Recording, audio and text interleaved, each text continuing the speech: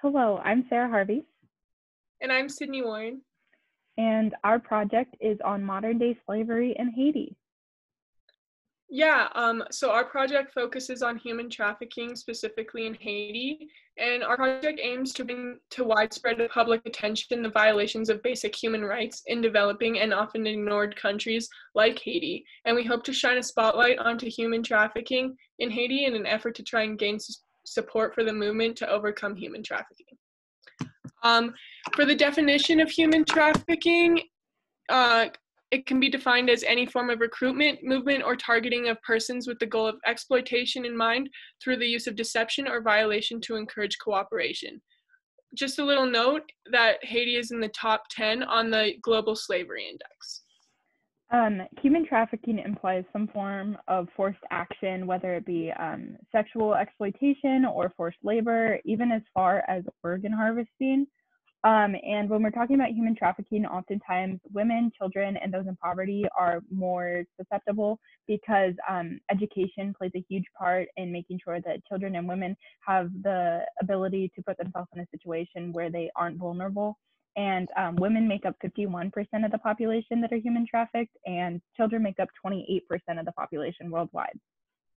In Haiti, the œRestavekâ system is a huge part of human trafficking.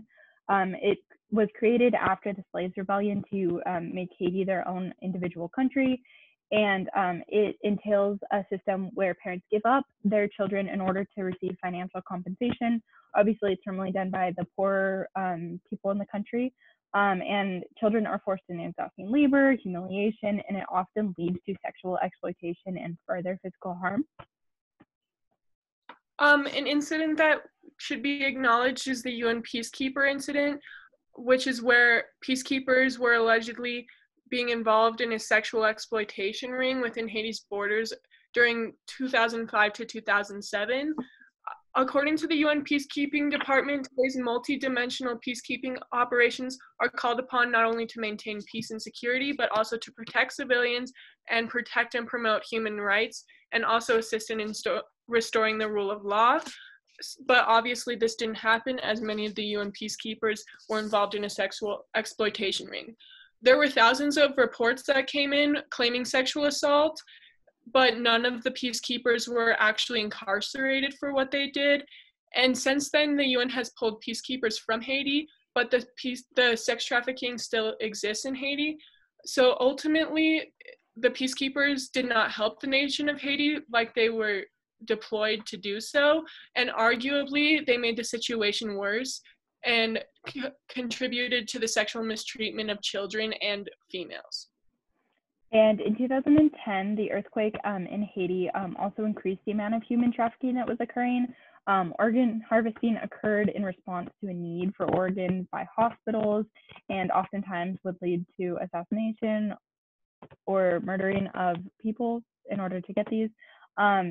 And oftentimes children were taken and sold abroad under the tent of adoption and were subjected to harm and abuse.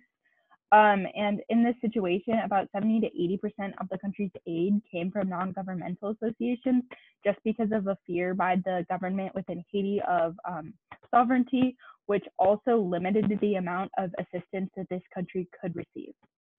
And finally, we'd like to thank Matthias Vogel for his help in research on this project as a mentor for the Global Engagement Arc. We hope you enjoyed our presentation.